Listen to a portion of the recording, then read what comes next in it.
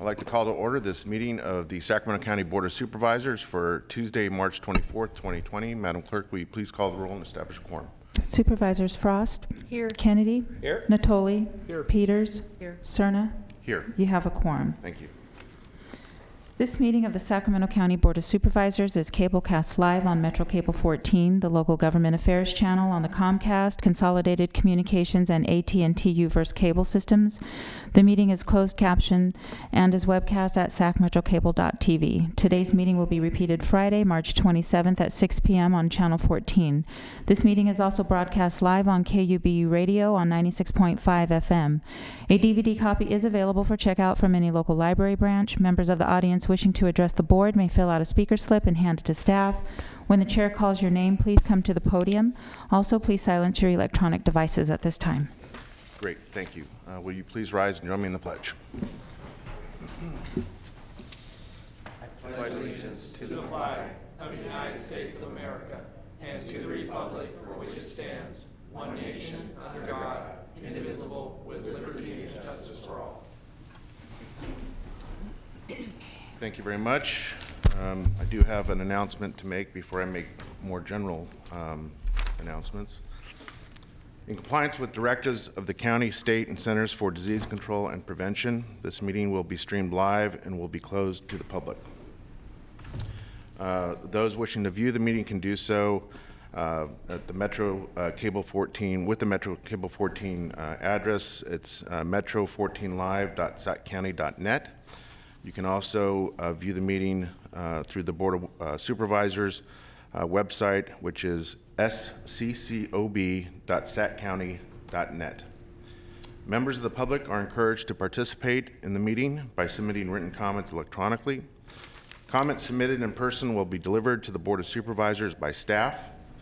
Public comments will be accepted until the adjournment of the meeting, distributed to the Board of Supervisors and included in the record. Oh, yes.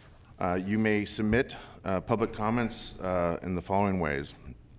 You can do so digitally and remotely by going to board clerk at saccounty.net. That's BOARD clerk, CLERK at saccounty.net. You can go online at sccob@saccounty.net and click make a comment electronically, or you can do so in person at 700 H Street in the board, outside of board chambers, where again our staff are prepared to collect written comments and see that the chair receives them in the order that they are given. And with that, I believe it is time to kind of state the obvious. This is not a normal way to conduct our business, but neither has it been the normal way of living for the past several days, if not weeks. These are unprecedented times. It goes without saying that we're all trying to grapple with.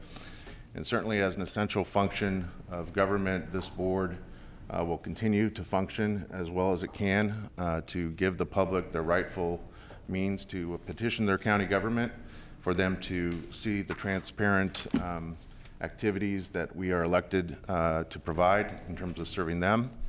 And I want to first thank our clerk of the board for all of her effort, and certainly all of her staff's effort to arrange these this meeting setting the way she has. For those that perhaps can't see, we do have even our staff here in chambers appropriately spaced apart. And again, as I mentioned earlier, we have people stationed outside, again, appropriately spaced and protected to collect public comments to see that we can conduct our business here this morning. One of the things that I never thought I would be doing as an elected member of this board is ordering a stay-at-home directive, as we have done so last week. And at the same time, of course, the governor of California announced a statewide similar order. It's something that I did not cherish doing by any means, but at the same time, it is uniquely required at this point, given the nature of this health crisis. And I know that my colleagues have all been faced with various challenges over the last few days and the last few weeks, and we will continue to be challenged, quite frankly, and we will continue to do the best job that we can to serve the public here in Sacramento County. I do want to, as I did last Thursday with the announcement of the stay-at-home order, I would like to thank some specific members of our county team. First and foremost, I would like to thank our CEO, Mr. Nav Gill, who has been very busy in recent days and weeks, assembling his team to do what I think is an admirable job of kind of sequentially getting us to this point, while at the same time making sure that we don't inadvertently panic the public. So thank you, Mr. CEO, for all your effort. You're welcome. I do want to thank Mr. Bruce Wagstaff. He is obviously our deputy executive in charge of countywide services, and public health falls under his direction. And he too has been instrumental in making sure that we are thoughtful and deliberate in our effort to protect the public. Certainly, probably the person that's been most busy over the past few weeks is Dr. Peter Bielenson, who serves as our Health Services Director. This board knows just how busy he has been, whether it's been hour to hour offering new public advice and direction and orders relative to our intent to protect the public, or his very transparent way of being candid with the public and the media about what we're attempting to do and how we're attempting to do that. So I want to thank Dr. Bielenson. Certainly the signatory to the order is our public health officer, Dr. Olivia Kasiri, and she too has been working night and day, hand in hand with our health services personnel, public health folks in our CEO's office, to make sure that, again, we're being very methodical in how we treat this crisis. So thanks to her. And then I also want to thank Kim Nava. She is our public information director here for Sacramento County, and you can imagine she has been extraordinarily busy attempting to get out information in a timely fashion, not just as it relates to media interests, but certainly as it relates to informing the public about our service, the continuity of our service delivery, and certainly informing the public about measures to protect their health. So thanks to Ms. Nava. And then lastly, I would like to thank in their entirety all the public servants of Sacramento County. Again, these are extraordinary times that deserve extraordinary attention as public servants in local government. Everyone I know is doing everything they possibly can to simultaneously protect themselves, protect their families, but certainly protect the public. And that goes across every single agency and department of this county. I also want to thank my colleagues directly, as I did last Thursday, for all of your leadership. This is a kind of a new experience in terms of how we collectively manage this type of crisis. We really haven't had this kind of pandemic in 102 years, if you think about it. And so we're not going to necessarily be perfect at what we're doing, but it's the leadership of folks on this board, certainly the leadership in our sister agencies, the elected leadership and executive leadership, administrative leadership in those agencies, whether they be municipal government, school districts, the state of California, and the federal government. I think we're doing our very best again to work in a very collaborative fashion to achieve the objective of protecting the public's health. So with that, I propose a standing ovation for our staff. I just think they're working so hard. Sure.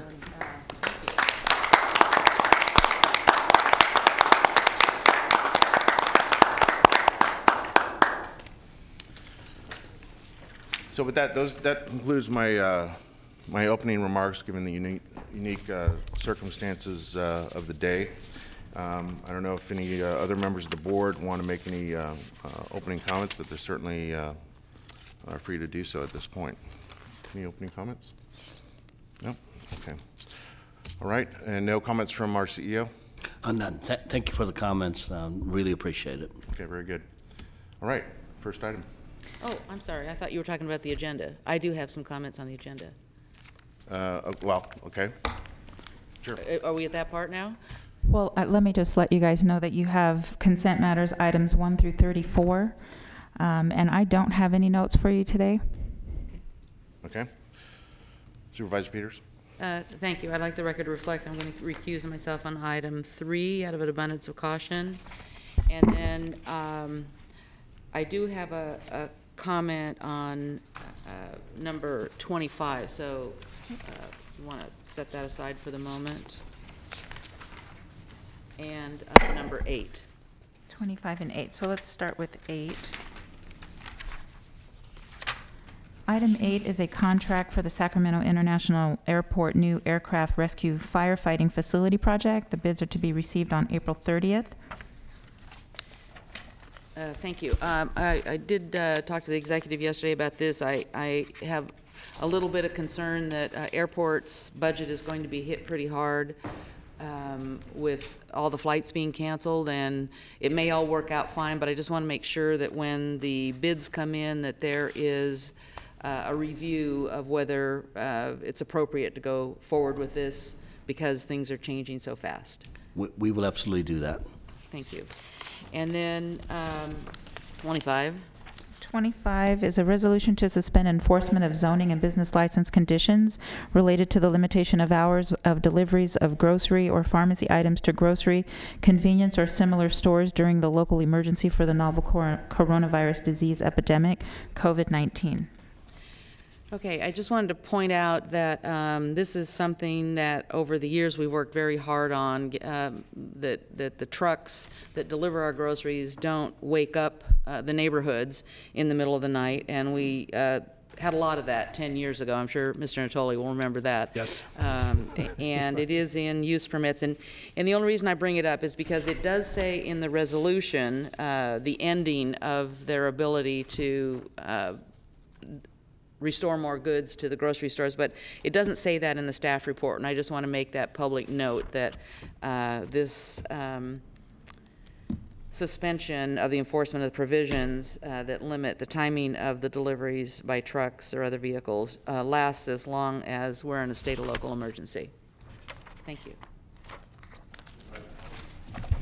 Yes, thank you, Mr. Chair. If you call item 2, please.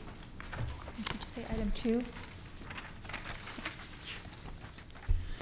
Item number 2 is the authority to execute the artwork loan agreement with Battery Park City Authority for the temporary loan of a county-owned work of art entitled "The House Will Not Pass" for any color but its own by Mildred Howard for public exhibition in Battery Park City, New York from April 15th through February 15th, 2021. Yes.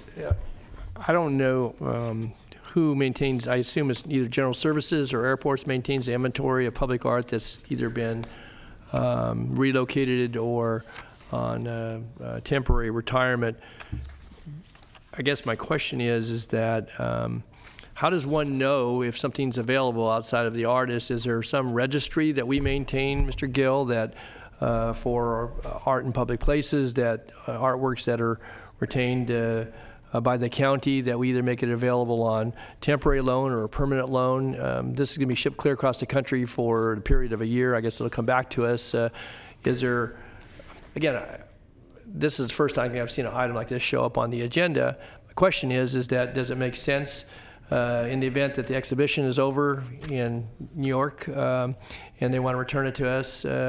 Would it make sense to have it on permanent loan, or is it something we intend to reinstall in some future airport renovation or expansion or modification? Again, I'm curious now about, is there a listing that somebody maintains in General Services of all the artwork that either is retained in current use and or, as I said, put on reprieve for a while? Again, I'm pleased we're able to do this. If somebody gets a chance to see it, we pay through this to the enterprise, the airport enterprise, when we do the airport construction. But just has raised a number of questions now, and again, this certainly not the time that there's any urgency to this. I'm willing to support the item. I can answer those. This is a unique circumstance. The house was placed right by the TSA. Right, I remember. And TSA approached us and said that they thought that was a security risk, and that's one of the very unique situation that we had to decommission the art piece. Since we ended up buying it, we had it. All our other art pieces are being used for what they're supposed to be. We were approached by New York about opportunity with artists, so we did agree to do this. Once they're done with it, of course, we will have a discussion with them. Do they want to keep it? Do they want to give it back? What do they want to do with that? But I want to assure you that the other art pieces that we have at airport and other places, they're all displayed for the purpose they were. This was a unique situation that we could not fit it anywhere else in our airport. So It's how just did they know because the way it is, you can't see through it. Yeah. So the line of vision is not there. And you can imagine the airport setting, line of vision is extremely important for TSA and sheriff's deputies. So did we advertise that we have this available for exhibition to other communities? How did somebody know about it clear over New Through York? the Arts Commission, at that point, we worked through them, and then I think the artist too, she had some contacts back. She's from that part of the world, and we agreed that her art piece is beautiful. We have no question about that, but have other folks be able to see it, so. So did any discussion occur relative to a permanent loan agreement versus a temporary? I mean, if we're going to ship it clear across the country and then they're going to ship it back a year from now and we're going to put it back into storage.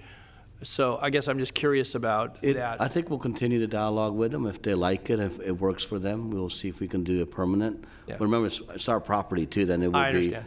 It will be compensation for us. There's all those details that we got to work through with them, if they want the piece. Okay, I didn't see there was any compensation in the agreement. It was just they have to. No, it's not. I mean, if we were to sell it. Oh, right, yeah. That they have to insure it, and obviously they, you know, any modifications to it. Okay, I guess you'll keep us posted on that. Yep. All right, the other question I had, Madam Chair, was on just comment on item 28, if you could please call that.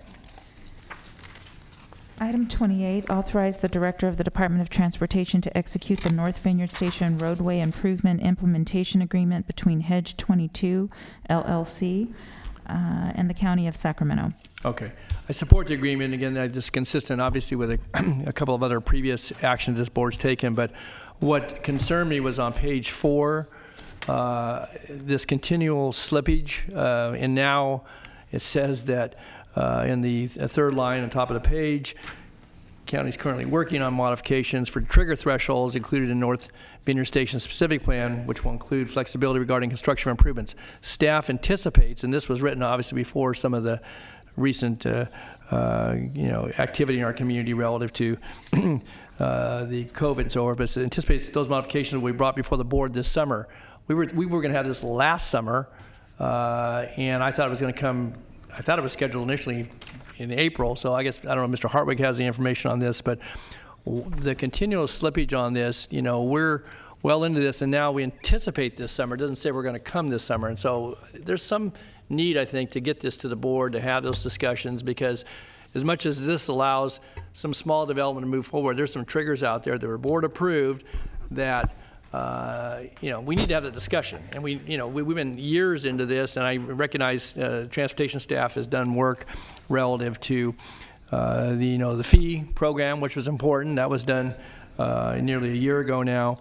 And so I guess I don't know what continues to be the delay here. There has been ongoing conversations with developers, with landowners, with members of this board, and here we now looking at the summer. And again, this was written before the recent issues that obviously are going to impact workflow and workload by county staff. And so I don't know now why this has taken so long. And so maybe Steve has an answer.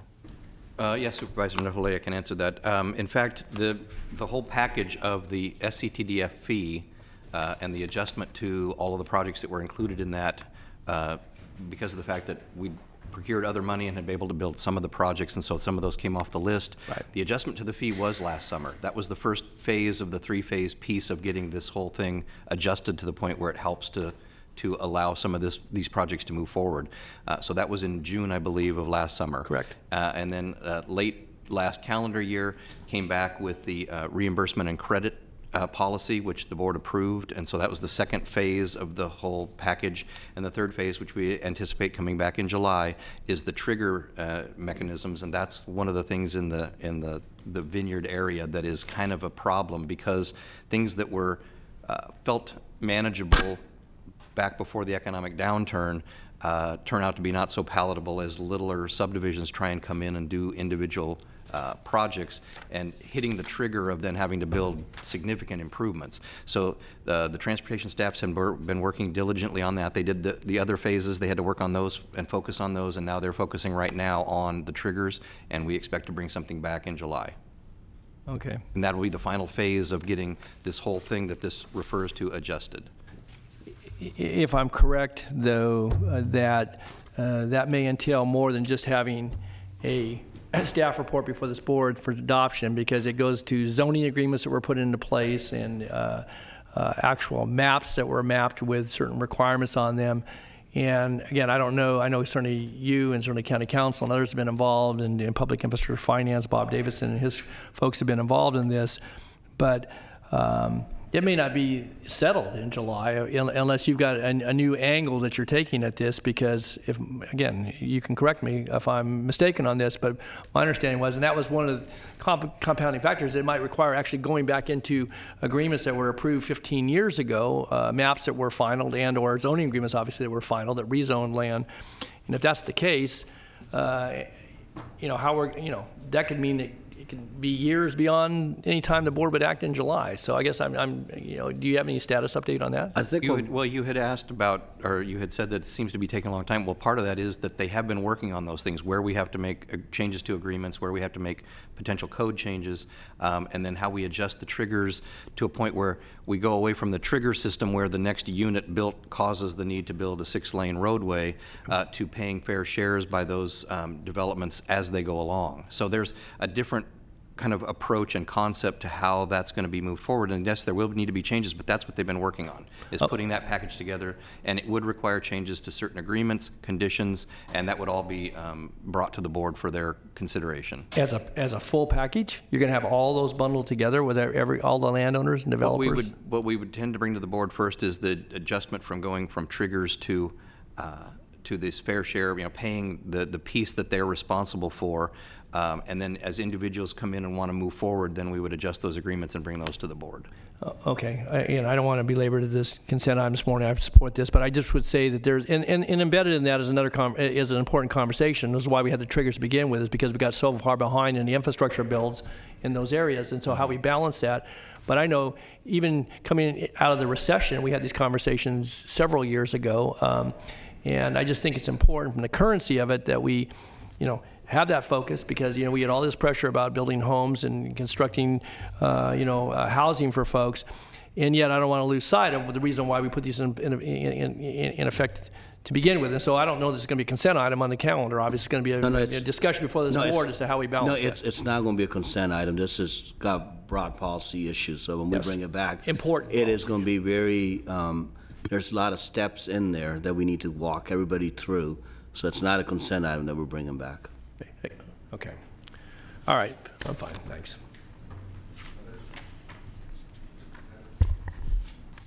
Okay. If not, I do want to, for the record, to note that we are in receipt of one comment for item 27. Okay. Entertain a motion on consent. Second. It's been moved by Supervisor Frost, seconded by Supervisor Natoli. Please vote. Unanimous vote, and let the record reflect that Supervisor Peters recused from item 3 due to a potential conflict of interest. Okay. Item 35, adopt urgency ordinance and/or resolution relating to temporary moratorium on evictions during emergency. Okay, thank you. I'm going to go ahead and take the liberty of starting our deliberation and discussion about this item. We don't have a traditional staff report, first and foremost, but I do want the board and the public to understand that the chair has been working in close consultation with county council over the past several days on this item that I brought forward. I also want to make note that, again, for the record, we do have 79 to date, or to this hour, we have 79 written comments received, I believe, on the item. And I know many of you are also serve also on the STA board, where I believe we had a matrix of opposed, support, and neutral. for a recent, somewhat controversial item. I took, again, the liberty of working with our clerk of the board so that her staff is not overburdened with this item or with future items to have to do that necessarily, but we agreed that a good kind of acceptable means of acknowledging public comment is to at least acknowledge the number of comments that we received. So you're not going to get an opposed, support, neutral qualifier for these types of issues moving forward in this environment. So with that, I will start off with the reason for this urgency measure. First, I want to make it absolutely clear to my colleagues, to the public, and to staff that unlike what we deliberated again at my behest last November, which was then an urgency measure on to protect renters from eviction in unincorporated Sacramento County, this is it's a similar action that I'm requesting, but it is for an entirely different reason and purpose. As many other counties and cities across California have done or are in the process of doing, and it's my understanding that even today other counties like Sacramento County are deliberating the merits of an urgency measure to protect residential renters from eviction given the threat of the COVID-19 virus. That this is necessary. This is not a measure that is steeped in anything other than protecting the health and well-being of the public. And quite frankly, it's not just about renters either. We, as you know, have issued our own stay-at-home order last Thursday, and the state subsequently did the same later in the day.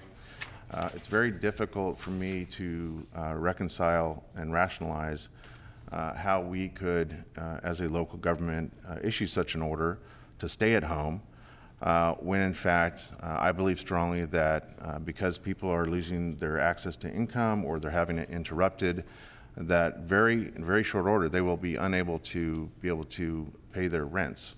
And as such, I think that there's an immediate threat for an increase, a substantial one, in homelessness here in our community. And certainly that is something that we grapple with under normal circumstances. And consumes quite a bit of our time and energy here to help those in need and to do it with thoughtfulness in mind.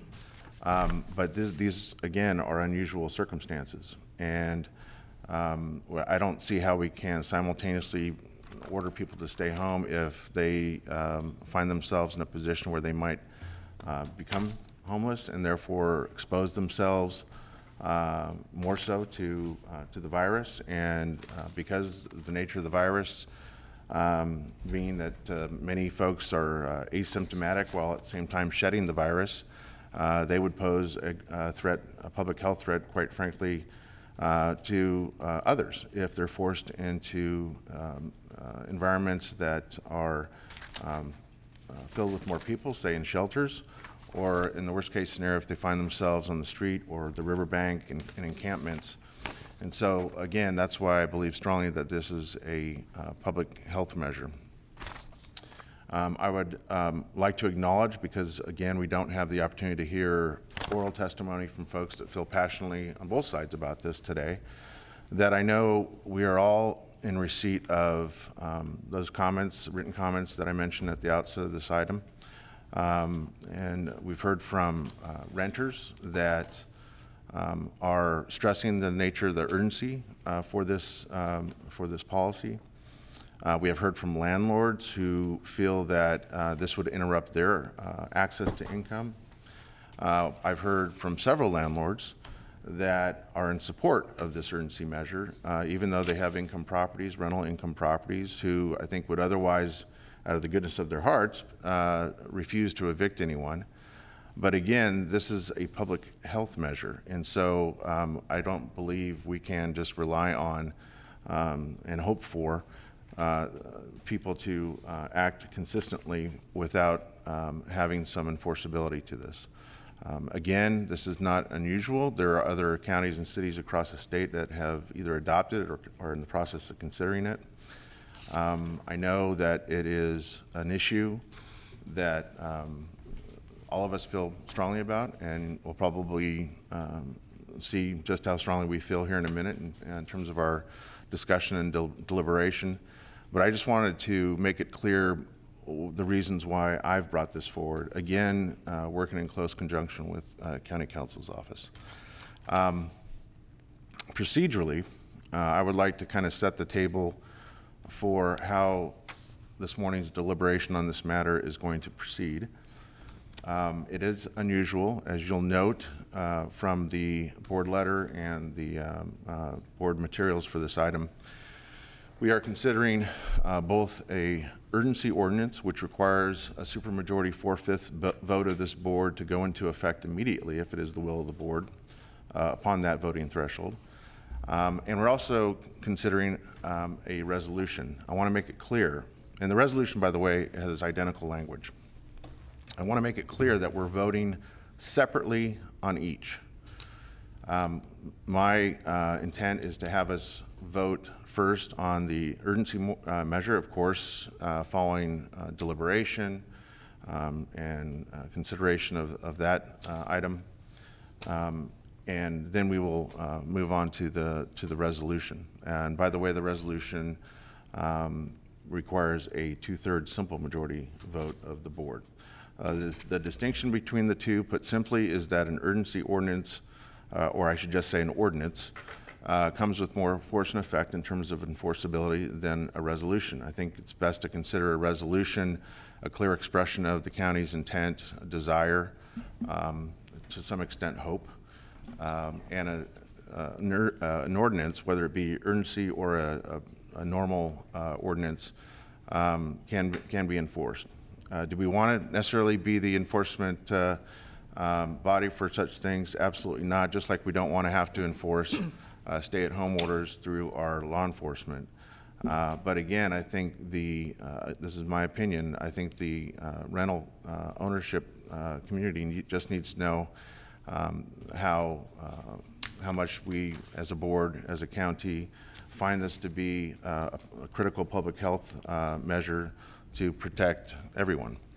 Finally, I also want to make it clear before we deliberate first on the urgency ordinance that my intent, depending on the outcome of the vote of the urgency ordinance, and I have again consulted with County Council on this, is that as the board chair, if we do not pass an urgency measure, this morning I will be calling a special meeting in 24 hours of this board. And the purpose of that special meeting will be to consider at that point in time the introduction of a normal ordinance that would do the same, come with the same force and effect as the urgency ordinance, but it would be treated as a normal ordinance, meaning that we'd have to have an introduction of the second reading, I guess it would be 5 days from tomorrow, and then it would go into force and effect 30 days from I guess it would be Monday. Of course, we'd have to have a subsequent special meeting early next week to do that. The purpose of that is kind of be, it can be compared to a belt, suspenders, and another belt, if you will. While we wouldn't have the urgency ordinance in place if it fails to pass the 4/5 threshold vote today, we would hopefully have at least a resolution in place by way of a 2/3 majority, by way of a vote this morning, and then the rental community would understand that, again, if it's the will of the board to support a normal ordinance by a simple majority that would be voted on early next week, that protection would be in place 30 days from that vote, meaning it could be May 1st would be the earliest, is my understanding. So with that, I certainly want to offer the mic, the floor to my colleagues. I'm sure there's a lot of interest in addressing this matter. Before we do that, again, I just want to thank especially County Counsel's office for her guidance. I know she's been buried with a number of other pressing matters as of late, but again, because of the nature of this being a critical component part in protecting public health, I appreciate her time and energy in her assistance. Supervisor Natoli. Yeah, just a kind of process question, because obviously as we open this meeting is extraordinarily quiet in the chambers today because of the way we're conducting the meeting under the set of circumstances. So if I can understand from the clerk, if folks were in the lobby that hadn't submitted comments electronically, they're able to do that this morning, is that correct? Yes, so we're accepting electronic public comments you can make directly from the agenda, or they could have emailed me. If they come in person, we have staff outside of the chambers, and they're bringing those in, and you guys are getting your comments in real time. Okay, but they're not able to come to the podium. They're not able to enter the chambers, is that correct? The other question I have then, with the receipt of that information, you kept a tally. Are you going to share that in a moment of, I understood you weren't going to go forward, you weren't going to keep a tally, but you did submit information, at least yesterday, I guess, to us that kind of gave us the total of the comments, some of those being neutral, some of those being in support of what being proposed here this morning, and then some of those being opposed.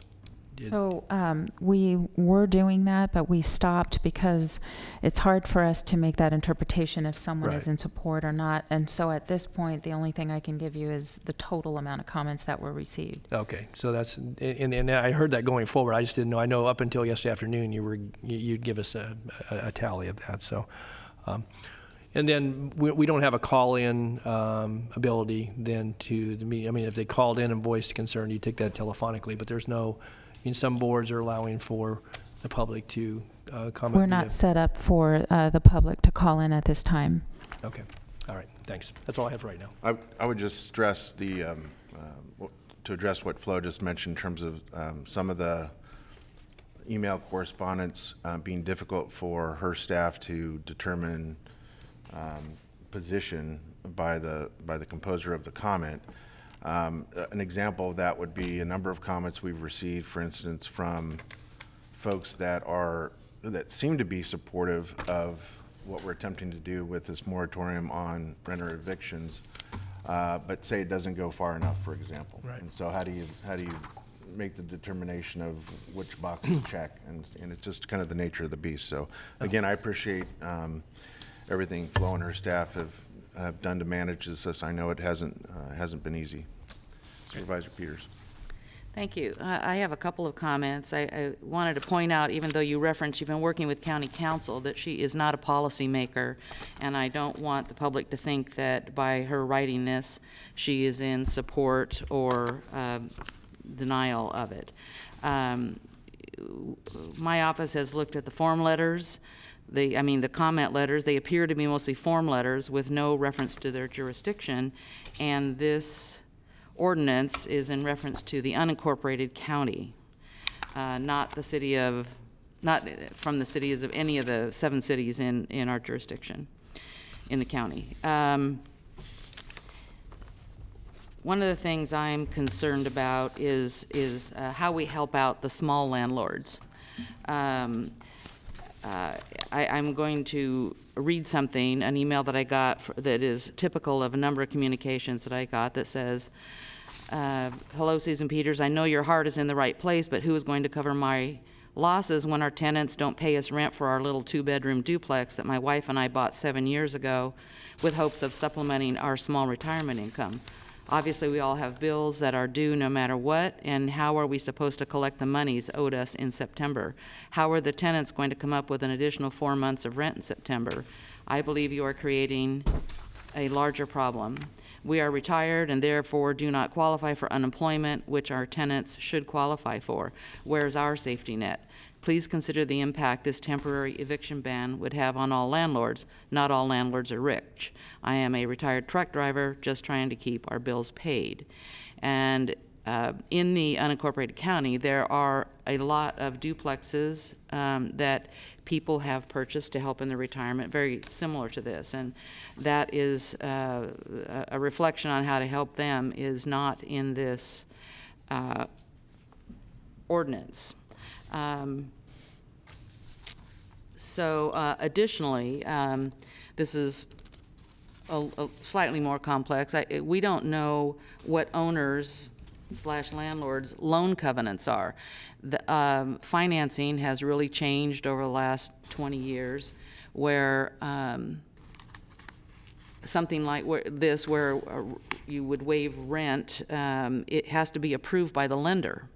And if you don't get approval by the lender, which, by the way, takes a long time, they could be in violation of their loan covenants, which could then cause the property to go into foreclosure. And that would be a disaster to have foreclosures all over the unincorporated county. So I'd like to know what can be done for the small landlords and what we could do about investigating loan covenants and how they might be affected by an ordinance like this. Was that a question for me? I'm sorry, I didn't. No, that Okay. was a question for the chair. Okay. Do you want me to respond as you present your I questions? think you can do it afterwards. I think Supervisor Frost is next, is what I'm saying. Okay. Okay, so first I want to start by saying that I truly want to help everyone in the county. I'm not sure this ordinance does that. And I wanted to just go over a couple of my concerns. Number one, right now, at this moment in time, people who are facing eviction are not actual victims of coronavirus. The process of eviction takes time, and so oftentimes, like if a tenant is late on their rent, for instance, if someone, we started about a week ago with our stay-at-home policy. There are a lot of people who have been without income as a result of that, or suffered loss of income, which might impact their rent for April. So if they don't pay their rent on April 1st, it wouldn't, generally, most landlords will have a policy of if your rent it's due on the 1st and delinquent on the 15th. And so it's not until I guess I'll just simplify it by saying the eviction process takes anywhere from 45 days to 70 or 90 days. And so the point I want to make here is not that there's people suffering, but there are actually landlords out there, some of them small landlords who are living on their retirement, who have not received rent for 4 months, and so they're financially challenged at this time. This is all happening, under the backdrop of an announcement that came out yesterday from FHFA regarding some relaxation of, or offering mortgagors hardship forbearance. And hardship forbearance, what that is kind of like with the student loans, where they allow the mortgagor to not pay their payments for anywhere up to maybe 3 years, and then they can tack those payments onto the back of their loan, payments plus interest onto the back of their loan. The challenge is that Fannie Mae and Freddie Mac only represent about 42% of the single-family guaranteed loans, and maybe around 48% of multifamily. So there are a lot of investors out there that mortgage lenders sell their loans to that are private investors, and so not everyone is protected under these Fannie and Freddie hardship forbearance. I also want to say that a lot of people who have rental properties qualified for their loan, or, either on their owner-occupied home or on their rental property, based on the income that comes from the rental property. And so, point well taken from Supervisor Peters about loan covenants and violation of those loan covenants. I personally think that this is a problem that was caused by government. We're the ones who have asked people to stay at home. And the best solution for this problem is not to pass the burden on to other people or onto the landlords, but to provide cash for everyone. Tenants, there are employees who were sent home or having a hard time making their owner-occupied house payment. And so there is right now a federal stimulus bill, and the state is talking about stimulus bills. In fact, the Dow Jones is up 1,800 this morning because there's a lot of optimism that they're going to vote on this stimulus and be able to pass it within the next couple hours. And so I feel this ordinance, although well-intended, is only going to help a very small portion of the problem, and it's going to push the problem deeper and extend hardship to others. The best way to solve this problem is with the stimulus. They're promising, there's included within the stimulus is cash for people, cash for businesses to get people through this time. And so I feel like we have time. It's not, this is not something we have to do right at this moment. I would like to propose that we table this and give the stimulus bill a chance to pass and see what the options that are coming down, see what the help that we're going to receive, and then we'll have a better idea on how we can help those that were left out and who really need our help, like the businesses and the commercial side and the small landlords. So I guess I would like to propose that we sort of continue this or table this until we know what that stimulus is going to look like, that package, and what help we're getting, so that we can craft something that better meets the needs of everyone. Supervisor Tully. Yes, thank you, Mr. Chair. Certainly want to express appreciation for, I think, the thoughtful comments thus far this morning, and I think the thought that went into what's before us. I think as I've reflected on this, as I'm sure all my colleagues have, and those who have spoken obviously have raised some issues I think that certainly are relevant to the matter before us. But what's happened over the last 3 weeks in our great country since March 4th, and I guess even late February, but certainly in this state, in less than 3 weeks, we've gone from state of emergency to stay-at-home orders, and we've seen what's transpired as it relates to not only, I think, the anxiety, but in some cases fear, and certainly the wave that we're attempting to avoid as it relates to a public health crisis like none other that certainly has occurred in my lifetime anyway. And I think the chair referenced it earlier in his comments, the pandemic of the early 1900s. And again, hopefully we can avoid, great sickness and suffering and deaths by the actions that have been both ordered, but as I think advised. And I certainly want to extend compliments to what the chair offered and others, to our staff, but to people throughout this community who, those who, one, are making the sacrifices, but also those that continue to work in various pursuits to assure that public health is protected, that medical facilities are available, that groceries are on the shelves, and that some of the essential elements of everyday life or lifelines for a lot of folks are kept in place and as we go forward.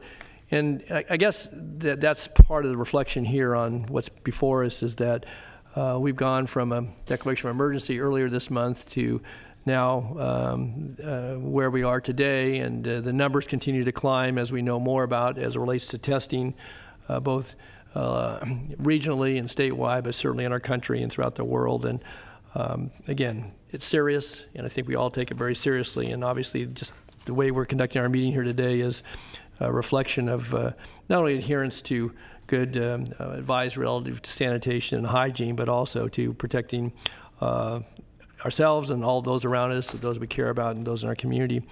And I make those comments kind of as a preface to what I see in the ordinance and the resolutions before us, is that the reflection on very extraordinary times. I can certainly recall during my service on this board, the 9/11, which hit this nation and caused tremendous death and destruction, and things got very quiet. And those were extraordinary times. And this county, for its employees and for the ways that we could assist at the local level, again being certainly removed geographically, but nonetheless tied in so many ways to what transpired on that day and the days following, and how this country worked to rebuild not only its economy, but to heal the wounds and mourn the losses. And I think what we're trying to do here through the orders is to avoid not only death, but certainly tremendous sickness and all the choices that then come with that. And one only needs to turn the radio or television on or any other source of information to see how this dominates all the conversation, all the discussion, our daily lives in so many ways.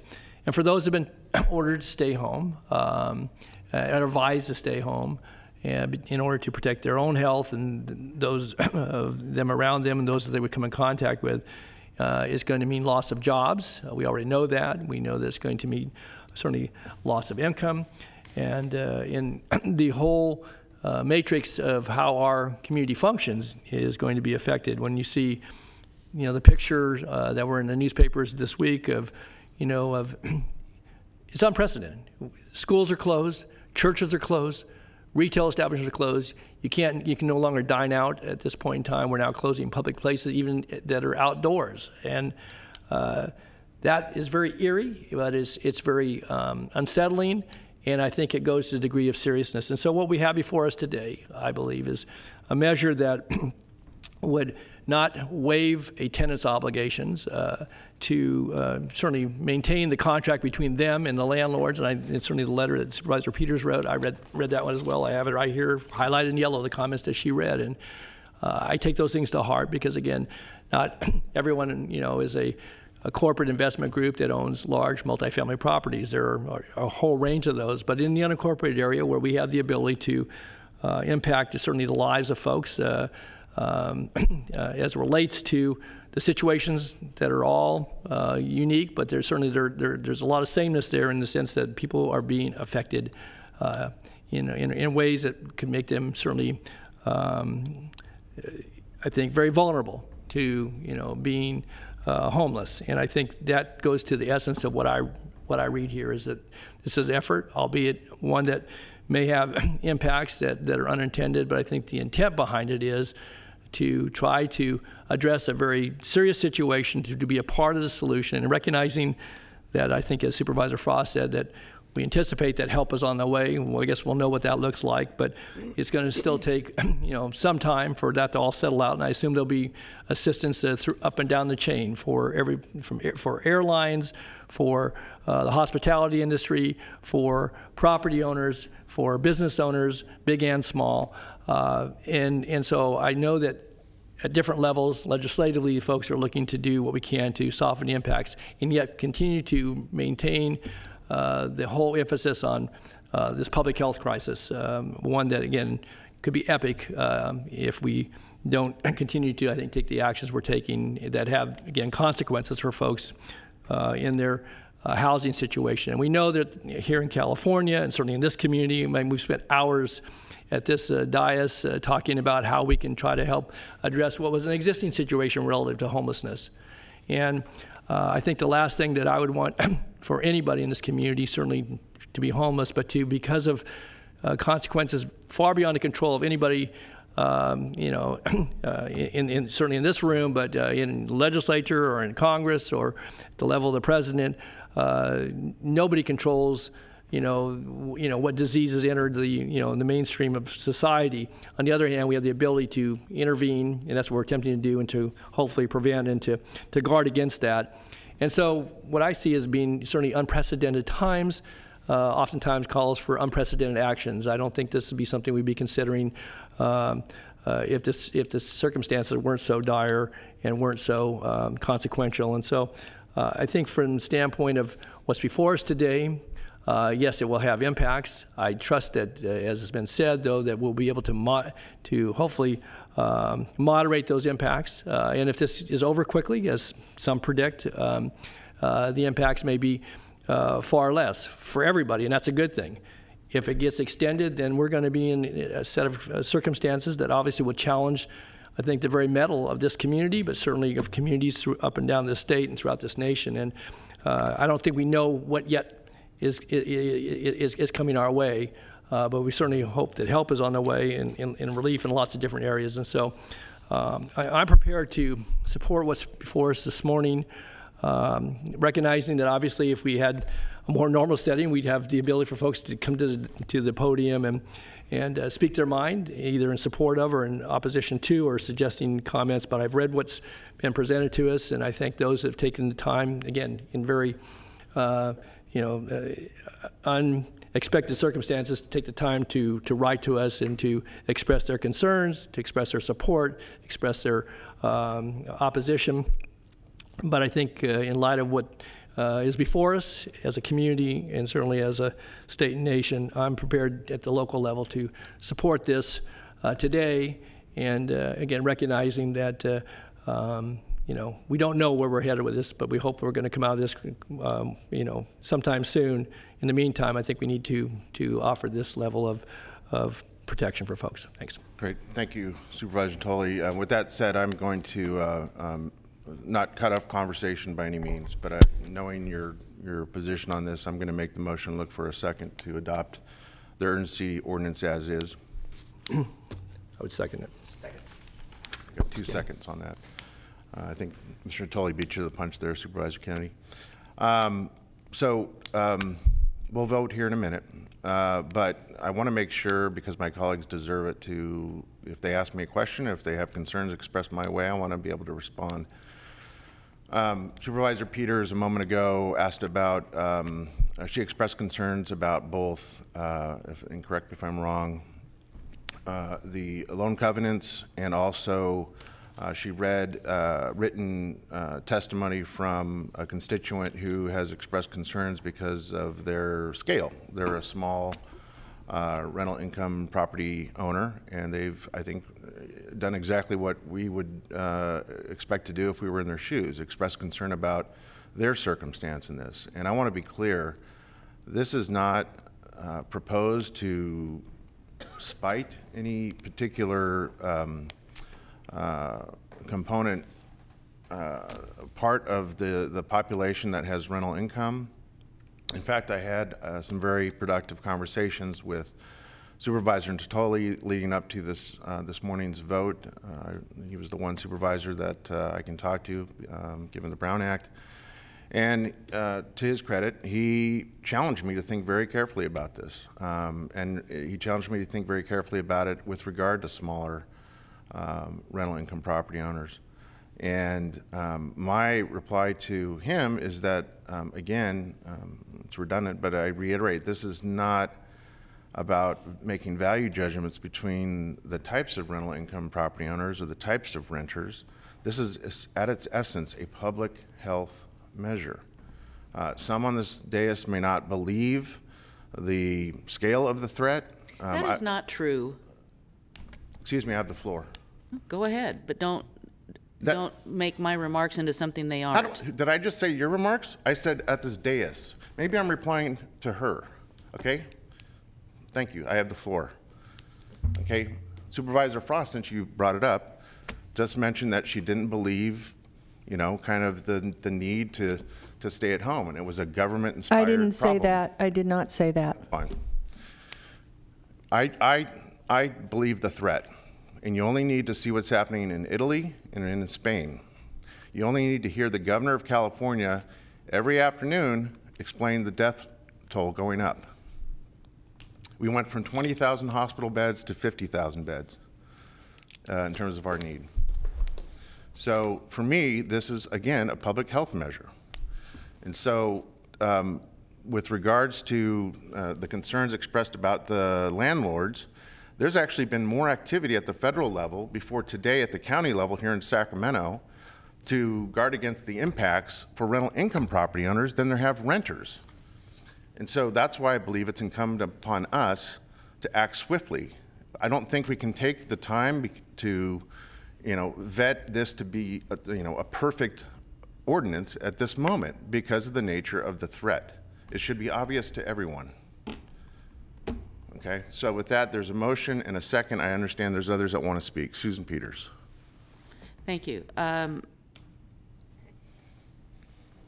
have a great deal of sympathy for those who may be have trouble with their landlord going forward. I would prefer the resolution form of this because it's encouragement to work together, and I believe in people's hearts. They want to work with their tenants. I've talked to a number of landlords who said they are talking individually to their tenants who have income problems.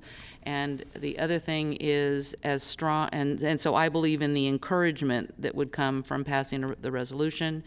And I think it's pretty clear that the financial impacts of this crisis are equal to the health crisis. So I give them equal weight. Supervisor Tully. Yeah, thank you, Mr. Chair.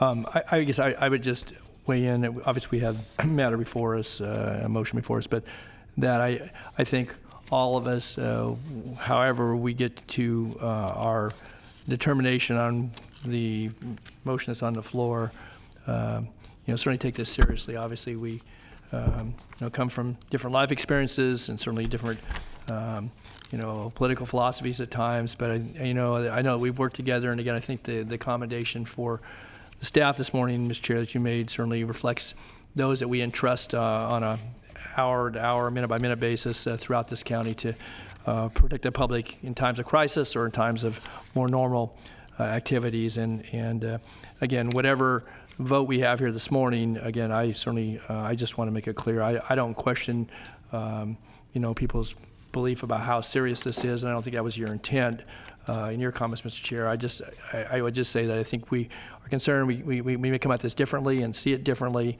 but in my view, as I stated earlier, it is a epic public health crisis, and that's why I'm prepared to support the ordinance. Thanks. Thank you. Supervisor Frost. I just want to clarify, I do believe that these are unprecedented times. I care about tenants, and I also care about landlords and small business folks. I believe that this is not anyone's fault and that it's caused by government. Government asked people to go home, so government should bear the weight of it. It shouldn't be passed on to the small landlords and to those who are also suffering under the weight of all this. Thank you. Supervisor Kennedy. Thank you, Chair. I'll try to stay within my taped area and reach the microphone. Typically I don't, make comments when things that I'm thinking have already been stated, but this, as we've all stated, these are extraordinary times. And I will weigh in. First of all, Supervisor Natoli, thank you for your comments. I think you were spot on. Because of the extraordinary circumstances that we're in, I think that it is incumbent upon us to look upon those and help those that are the most vulnerable. And I believe that this measure does that. I am completely sympathetic to the comments that Supervisor Peters made, particularly reading the statement that was made by the landlord. But I do believe there are protections in place, far more protections in place for property owners than there are for renters. So I think it is our responsibility to take care of those who are the most vulnerable in these times in particular. And I think that this measure does that, thus my support. Okay, thank you. No one else has chimed in to speak, so I'm going to go ahead and call the question. Please vote.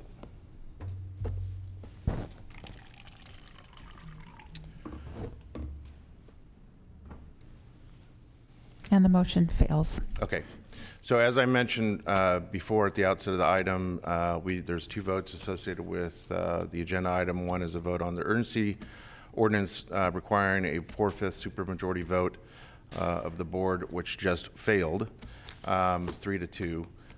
We will now consider the resolution, which again has identical language in it. And I don't know if anyone wants to speak to the resolution. Again, it's a different legislative vehicle than the ordinance, but it essentially has the same language.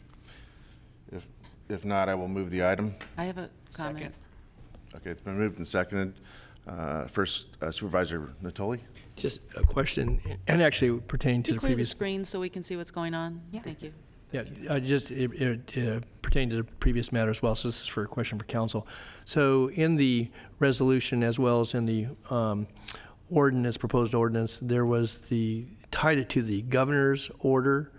Again, is there any distinction between that and the local order? Our local health officer had the ability, and actually we issued the stay-at-home order hours before the governor, put his more blanket order in effect. The declaration of emergency obviously preceded ours. So I guess I'm curious, Lisa, how the mechanics of any of the two, but certainly how that works. And so would we be wiser to tie it to our local ordinance where we actually control that state versus the declaration of emergency, but we tied it to the order, not to the declaration. So if you could just... Sure. Actually, the best course of action is to tie it to the governor's executive order N28-20, which gives express authority related to eviction moratorium. The public health order that Sacramento County issued and that the governor issued, and I think it was order number 30, but I can't remember, doesn't address specifically this issue. So the way that the resolution reads ties it to the appropriate executive action. All right, very good. Thank you. That's all I have. Okay, any other questions? Supervisor Frost. So I just want to say that I'm not going to support this.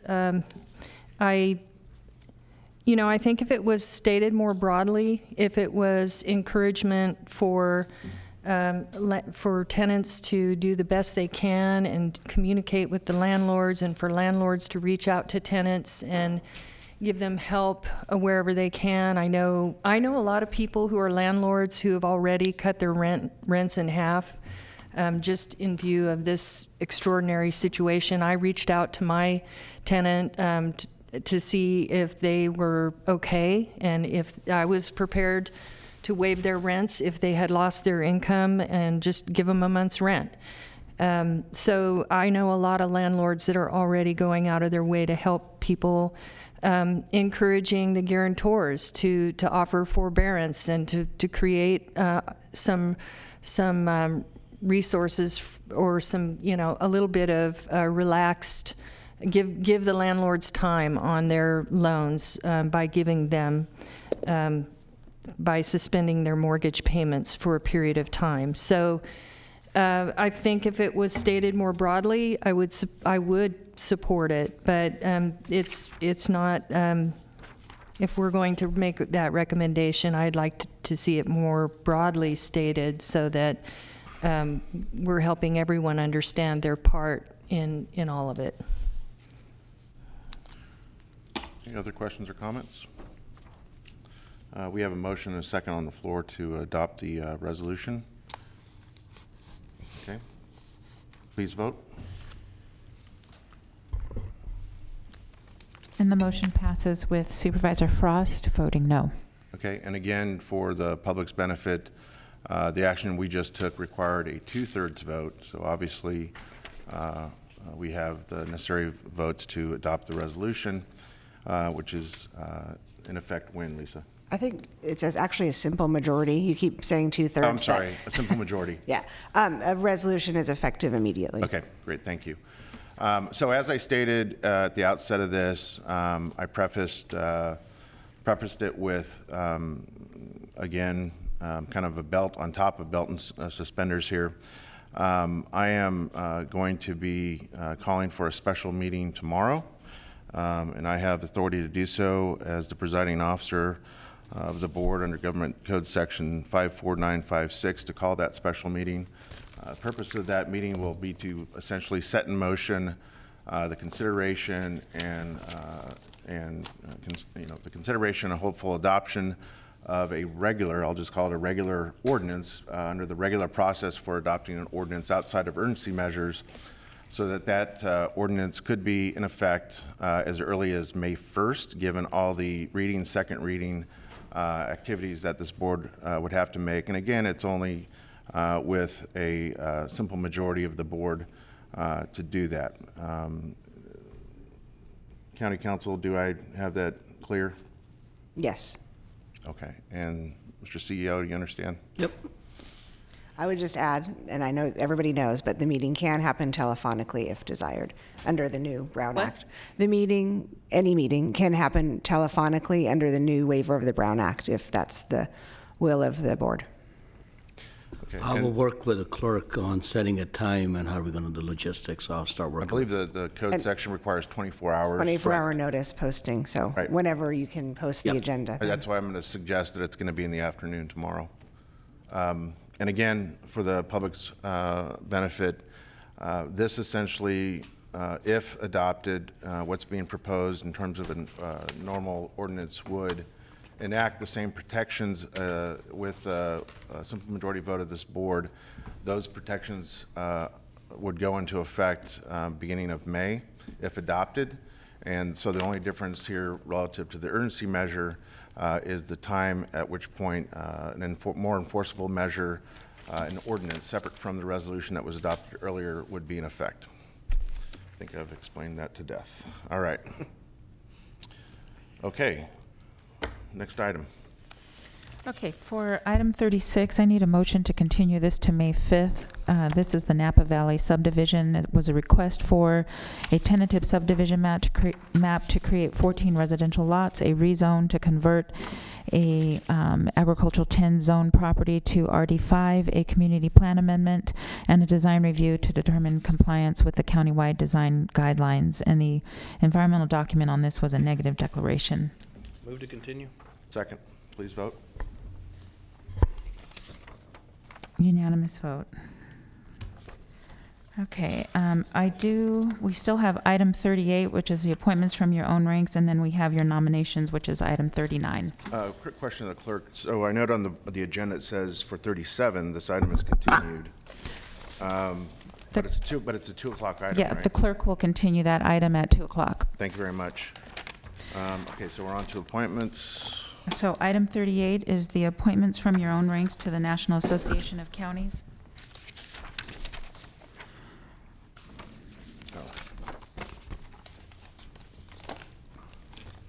I don't have the materials for that, or do I? Yeah, that item lists me as alternate, and I do not wish to be the alternate. Okay. Is there another member?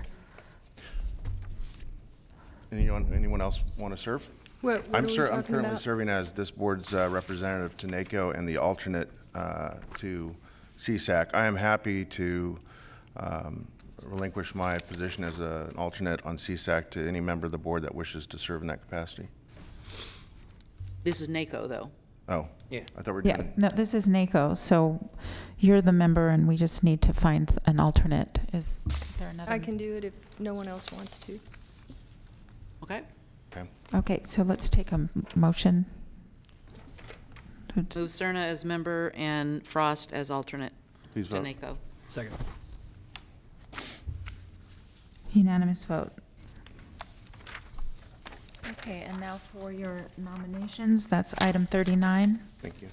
You are continuing to May 5th, the Carmichael Old Foothill Farms Community Planning Advisory Council, Casumnas Area Community Planning Advisory Council, Delta Citizens Municipal Advisory Council, In-Home Supportive Services Advisory Committee, Local Child Care Planning and Development Council, North Highlands Foothill Farms Community Planning Advisory Council, and the Sacramento County Youth Commission. Your first item is the Antelope Community Planning Advisory Commission, Supervisor Frost. Please reappoint Sean Woodland and continue the remaining to May 5. Okay. Cordova Community Planning Advisory Council, Supervisor Peters. Thank you. Nominate Jesse Garcia as the District 3 nominee for the Cordova CPAC. Okay. Disability Advisory Commission, Supervisor Cerna. Chiefs are recommending continuing the item to April 21st.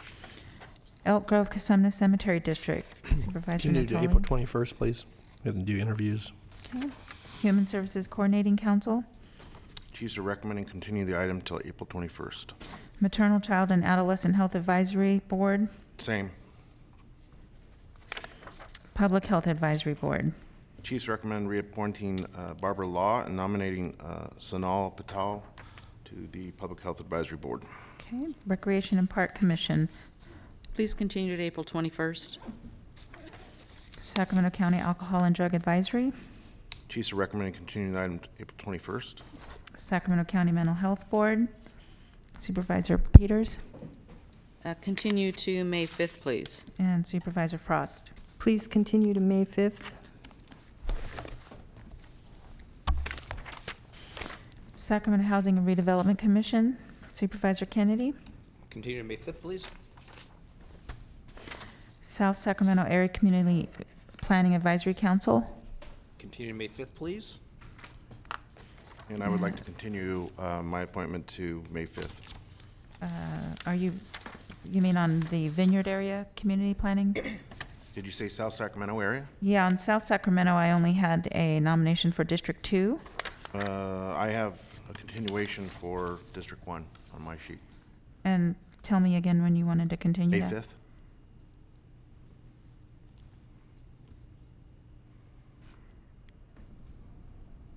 Okay. And then the Vineyard Area Community Planning Advisory Council, Supervisor Kennedy, Continue to May 5th, please. Supervisor Natoli. I'll just continue for 2 weeks. We have an applicant. Please. Okay. And that concludes your nominations. Okay. And now you have your closed session. Any comments from the CEO before we, No comments. okay, any comments by? I do. I'd like to know if we could just do closed session here rather than go in a closed room. I mean, if you turn the cameras off and the microphones, and it's a very simple closed session. It should take I think the 1 clerk- minute or less. Having coordinated with the clerk, the thinking is that just to make sure and not have to second guess whether a mic is on or a camera might be on or a door is open, that we wanted to have people appropriately spaced on the 7th floor. So that's what we will adjourn to. Yes. I had one question for council. The chair stated earlier that he only spoke to one member of the board for that item. This has nothing to do with the chair. It's just an example. Based upon the governor's relaxation of Brown Act, how broadly are we interpreting that? I mean, would that have qualified as a coronavirus issue? In other words, could he have talked to multiple? Right. No, the answer is no to that because the specific order only says that the board can receive information and deliberate, but meaning from a state or local official. So for instance, the county executive could have a conversation with all 5 of you, to give information. You could discuss it amongst yourselves, but you couldn't deliberate or take action. But it doesn't authorize one board member from talking to another. Got it. Thank It's you. an excellent question, though. Yes. Supervisor Tully. Yes, just a question for Nav. Nav, I think you may have gotten an email yesterday communicated by my office from some calls we're receiving, maybe others are receiving them as well. And my guess is we are not empowered to make any changes, but I want to just put it out there that in light of the IRS and state franchise tax moving the filing deadlines back to July 15th for both the state and federal income tax, it's raised a question with some folks about property tax. Again, going back to some of the conversations about hardships. And so we've received at least a couple of inquiries, and I trust maybe others have received them as well, as to whether there's any latitude, certainly with the treasurer tax collector in the county of Sacramento, to push back the deadline for payment of the second installment of the 1920 property taxes. And so the question came up. Yeah, we have contacted the state since we're in their jurisdiction on that. We're asking the question, are they going to do something for state? We're anticipating to hear from them. Okay, because again, I think it's all embedded in state law, if memory serves me correct on that one. But in the event, that we get an answer, I think it's something, again, maybe that's why I wanted to ask in public, because people are watching, tuning into this. So just the feedback, not to belabor, I'm looking at least to make sure I'm not going too far in. The issue that comes up with the state conversation is a cash flow issue for governments. That if you do not have that, then the continuity of the government, where's that going to go? But that's the conversation we're having with them, is that different jurisdictions have different level of cash. So if they were extended, our situations, we do not have that much cash on hand, but we have to make a lot of payments, a lot of state stuff that comes in. So it seems a very simple request, but it's complicated in the end that we have to put out a lot of our general assistance, other type of money to get money back. So that's part of the deliberation of the state. And I think the question was, had a little more urgency to it, because obviously we're 24th of March and April 10th is the filing deadline. But also with them, the conversation to them becomes about penalties and other things that they have embedded in there. So it's a very comprehensive look that they're looking to get back to us. Okay. And we're not the only jurisdiction asking. There's other people asking too. So could you keep board members, I trust you, I said it under, but all of us, I think we're all getting a question. And again, I think people are trying to figure out what their future looks like as it relates to. Absolutely. Okay. Thank you very much. Thank you. Before we adjourn, I do want to ask the CEO in this public setting. I've made mention to you, Nav, personally as recently as early last week, I believe. But I know that we're all in receipt of a number of communications from our constituents who own small business, who run small business in the unincorporated county. I would like to work closely with your office in the coming days to explore what measures we might be able to bring back to this board in terms of offering protections to small business. And I'm not going to necessarily just limit that direction to you in terms of a similar type of lease moratorium, commercial lease moratorium. I think that might be part of it. But I think we should be kind of looking more broadly at whatever's in our control as a county that we can practically implement that protects small business in the unincorporated county. I feel strongly we have an obligation to explore that and bring it back before this board. Okay.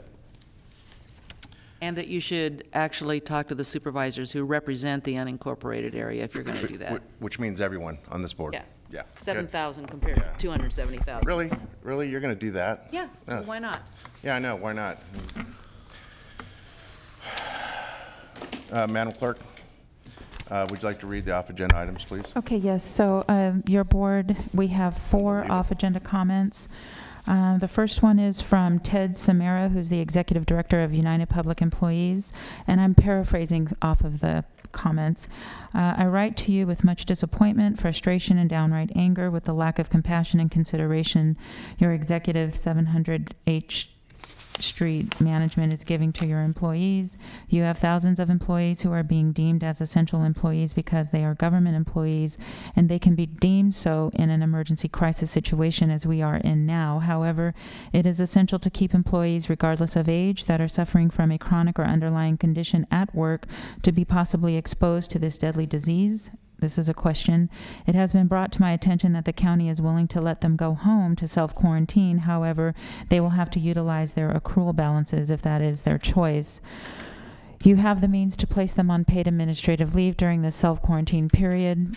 Please direct your executive management team to authorize paid admin leave for all employees, regardless of age, who have an underlying condition to self-quarantine to help avoid getting in contact with this virus, which can jeopardize their lives. Second off-agenda comment is from Matthew Bridges. I am writing to ask that in upcoming budget discussions you sincerely consider promoting real health and safety for all residents by diverting funding from the jail, sheriff, and district attorney, and instead make it a priority to fund our parks, public defenders, health and human services, affordable housing, youth programming, environmental justice, and equitable food systems.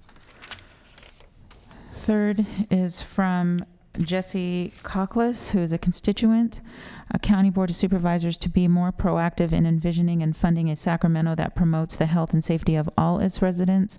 We demand that this board focus on reducing the jail population and stop giving a blank check to a jail that cannot even provide basic cleaning supplies in the face of an unprecedented public health crisis. COVID-19 will be accelerated by the conditions in our local jails. Do not cut the budget of the Office of the Public Defender. Stop increasing funding to the sheriff. And the final off agenda is from Cassie Frederick, Dr. Cassie Frederick. In the face of the current public health and economic crisis, the health of our community now more than ever is depending on increased spending for the Department of Health Services, Public Health, Child, Family, and Adult Services, Human Services, Public Defender, and regional parks. The health of our community will not improve with increased spending for law enforcement. Great. That concludes all of our testimony from folks for off-agenda items. Supervisor Tolley? Yeah, Mr. Chair, Nav, you heard the context of some of the comments, but apparently information is out there. I don't know whether it has any basis or not, that there's already $2 million in anticipated cuts to the Public Defender's Office, and that's what's in some of the communication. So again, if there's a budget update, I know you're in early formation, but we are in March, and so I would just say that that's the type of information if you could share with us, because you're going to give us a broad overview within our briefings, but now information's out there, and we're already getting this. I have no context to back up whether that's accurate or not. So now, when we have better context, you can imagine we're trying to figure out what to do with the budget. It should come as a no surprise to anybody that monitors the county budget. We've been very clear that there's going to be cuts coming.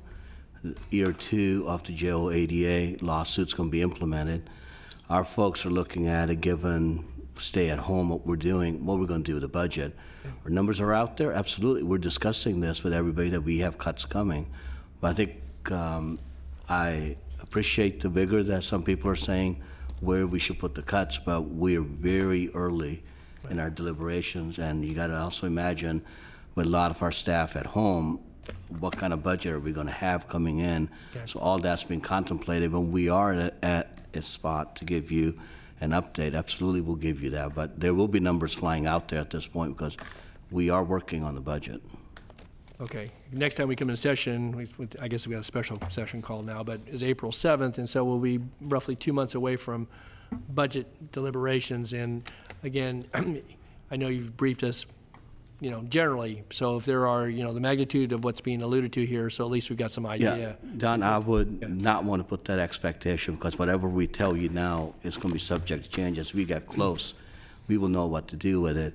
Okay. I give you a number right now. These are very raw numbers. Yeah. It happened last year. There was departments that had numbers that by the time we got done, it wasn't the magnitude that was there. Okay. And I think I understand the spirit. I understand folks.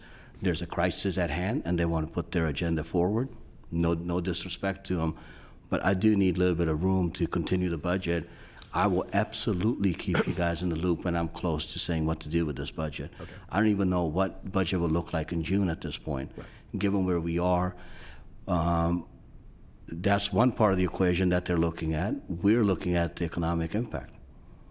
Because if our tax receipts are not coming in, if sales tax is down, TO is down, almost everything's down for us. So the numbers are going to change, and we are working to come up with what is the most deliberate way to a budget when most of our folks sitting at home. Okay. And what do we bring back to you? Okay. So that's what I'm looking at, but I will bring it back. And I do know that you guys are getting phone calls, we're getting calls, but to tie this to say that because of this COVID issue, the redirect budgets thing, we are taking those requests, but we have to provide essential services at this point. Okay, right, thanks. Okay, if there's nothing further, we will recess to closed session.